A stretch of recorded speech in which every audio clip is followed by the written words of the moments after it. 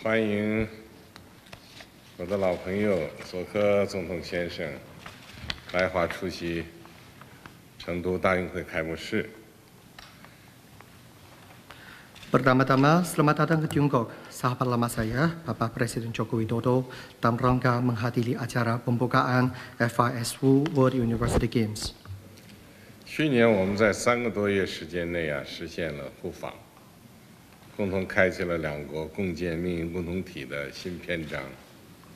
Pada tahun yang lalu, kita berhasil mengadakan kunjungan timbal balik dalam waktu 3 bulan lebih dan bersama-sama membuka halaman baru dalam hubungan bilateral untuk membangun komunitas senasib sepenanggungan.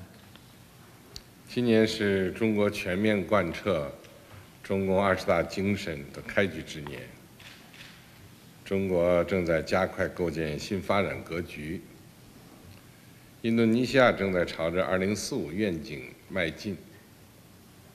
在实现国家现代化和民族复兴的道路上，我们两国理念高度契合，互为发展机遇，是志同道合的同路人、好伙伴。 Tahun ini merupakan tahun permulaan implementasi secara komprehensif prinsip-prinsip bantuan yang telah diterapkan pada Kongres Nasional Partai Komunis Tiongkok ke-20. Tiongkok sedang mempercepat proses pembentukan paradigma pembangunan yang baru. Indonesia juga sedang melaju menuju visi Indonesia Emas tahun 2045.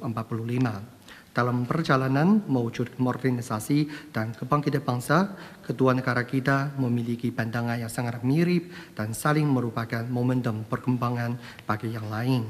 Kita adalah mitra sejalan dan sejati dengan tujuan yang sama.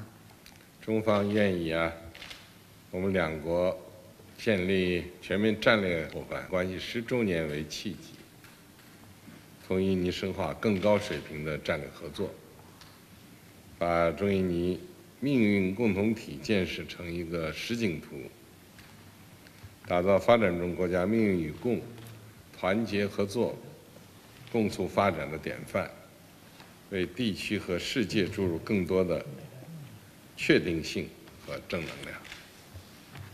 Tahun ini merupakan 10 tahun hubungan kemitraan strategis antara kedua negara.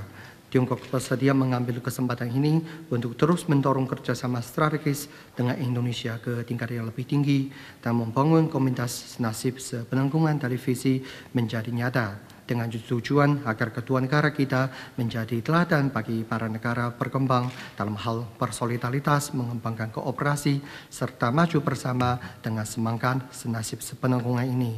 Dan dengan demikianlah kita bisa bersama-sama menyumbangkan lebih banyak kepastian dan energi positif kepada kawasan maupun dunia.